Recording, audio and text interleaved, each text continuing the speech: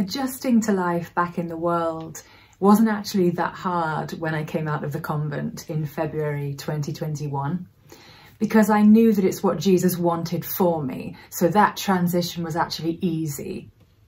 He said to me very clearly in one of my last prayer sessions, you know, it's okay for you to leave. You know, you're not going to make it as a Carmelite nun, which was fine. This is not what he wanted me to do. So he said, it's okay to leave, but I'm coming with you. We're going back out into the world and we're going to do your new life together. So it was actually very easy. And I remember saying to my novice mistress, I really can't wait to get out now. And that was no disrespect to the sisters or the life. It was just, I knew I didn't belong there. Therefore, I wanted my next step. So that transition was actually very, very easy. And I was raring to go. I think the initial difficulty was just being back in obviously the world being a lot more secular than a monastery. Any order of monastery is very, very quiet. The life centers around God, centers around prayer. People center around trying to be the best they can be for each other. This is very much one of the pinnacles of monastic life. You wake up every day trying to be as joyful as you can to help the community. And in everyday life in the world, you know, a lot of people are like that, don't get me wrong, but there isn't a stricter sense of it. It's just people going about their lives, and it's not always looking at how to be the best people for each other. There's definitely a much more secular, ego-ridden roller coaster in the world. So that was initially a little bit like, oh, I remember I was in a supermarket and I saw some people shouting at each other, and I hadn't heard that for so long. I hadn't heard any arguing or any, you know, anything. It was just so different. You're looking at people and you're thinking, why are you behaving? You know, you do find that you crave love even more. You want to see love in the world more.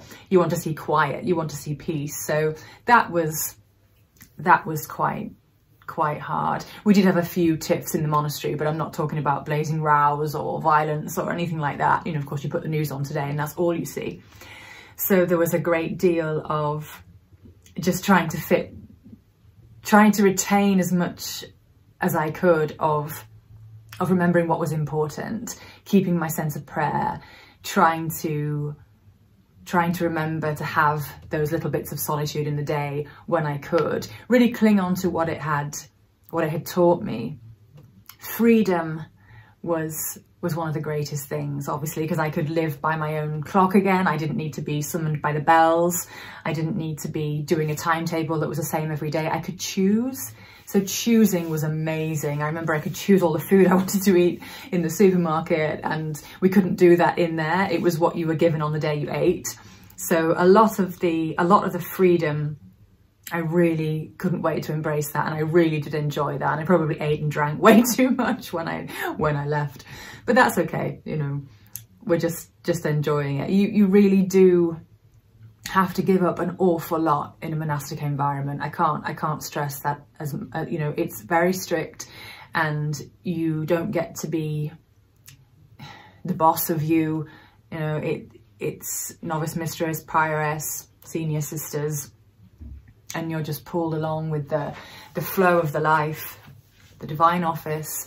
So I was very happy to be back in the world, but trying to retain these beautiful, important messages that I'd learned while I was in there.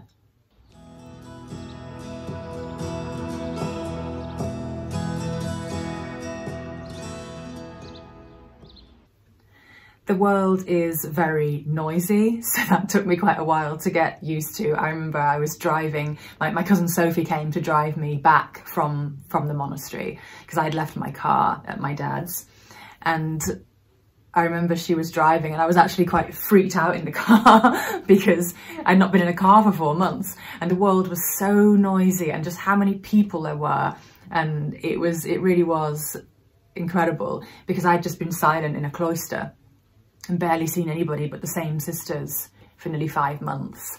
So that's a Simba. So that was really quite a challenge to be surrounded by lots and lots of people again. Kind of felt a little bit claustrophobic for a while and a little bit overwhelmed, but you get used to it. Whatever path you are destined to take in this world, Jesus will give you the grace and the strength to live that, to walk that path.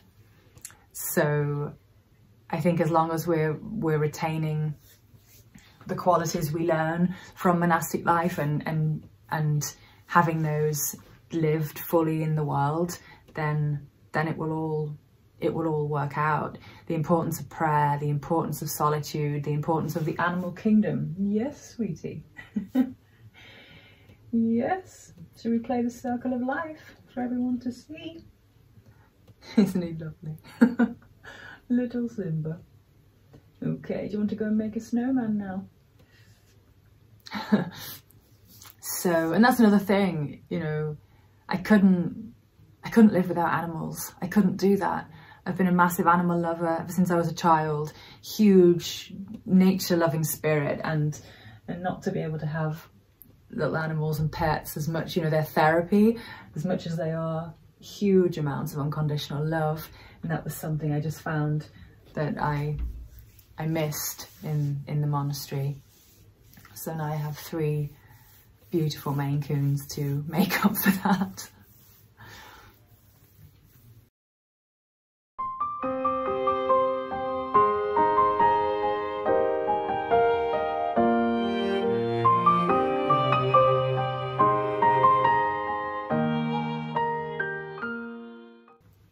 Initially that had been very hard. You know, it is very tough on friends and family when you're leaving. Everybody cares for you and wants to make sure you're doing the right decision. You know, want to make sure you're making the right choices for yourself. So of course there's going to be a lot of worry.